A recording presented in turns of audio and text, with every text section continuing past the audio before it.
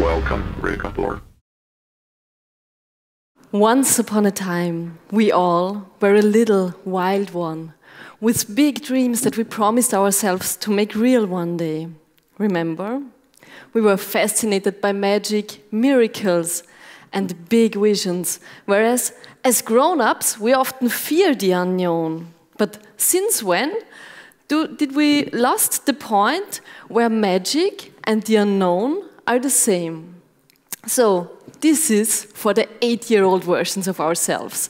This is about how to escape the ordinary comfort zone of our adult minds and remember our wild, our playful nature with which we can transcend the limits of our everyday life.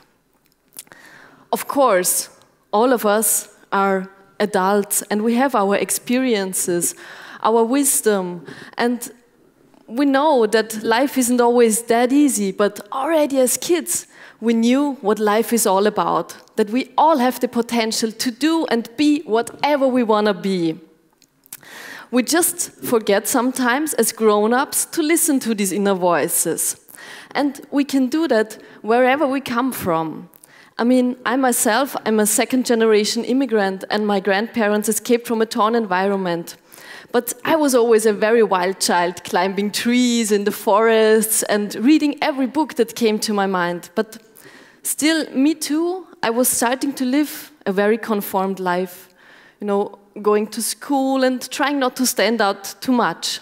I even faked some mistakes in my exams in order not to attract attention. And focusing on my intellect a lot, I was the first one studying in my whole family. I had a cool job as a scientist very early, and I was working in a beautiful environment, had a cool designer apartment, so it was a really beautifully nice, not unhappy life. But on the inside, my inner wild one, she was really protesting and she wanted me to run free and get crazy again, to do and express what it is that really makes me happy, instead of what makes me just not unhappy. And that made all the difference, focusing on what really makes me happy instead of what doesn't make me unhappy.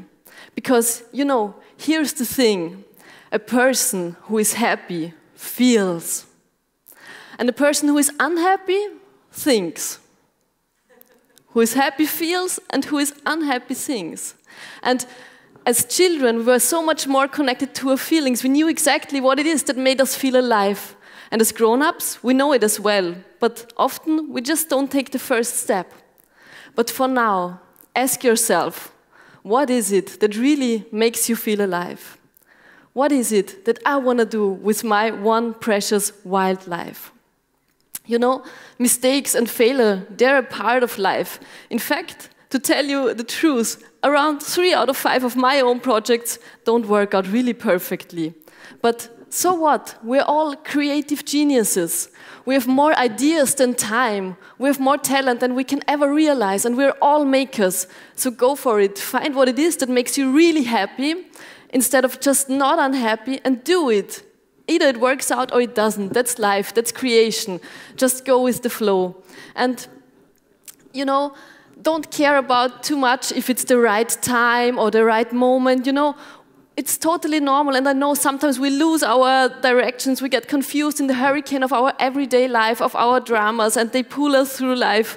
But whenever fate knocks on our doors and tells us, you cannot escape this storm, you can choose to stay in the fear of the unknown, or to tap into the wisdom of your inner wise one that picks up its wooden sword, climbs a tree, and replies, huh? I cannot escape the storm. I am the storm. And you know what? Just step out of this maybe zone every once in a while. As kids, we didn't have that at all. As kids, we were either full in or full out.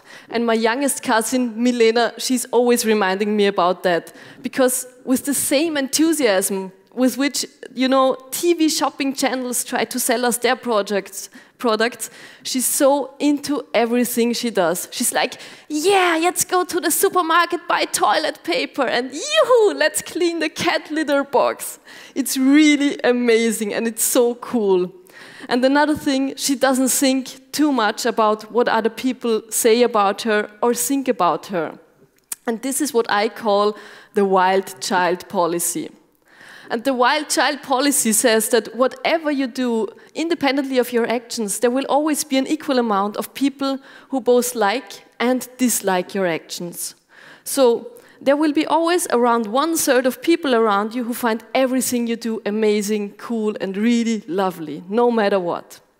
And then there will be another 1/3 of people, and these people don't care at all if you follow your dreams or if you stay in the most stinky comfort zone all your life. And another 1/3 of people around you, they will find anything you do just ridiculous and stupid. So just don't care about too much what other people say. Escape your everyday comfort zones. Listen to the voice of your inner wild one. Play more, dare more, trust more.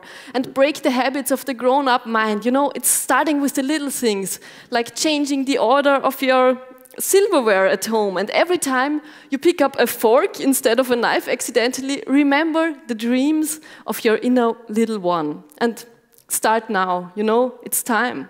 Not tomorrow, not next week, but now. Dare to show us your special greatness and features. You know, your life really is your choice. I mean, show us how beautiful you really are on the inside. And then you're gonna live wildly ever after. Thank you.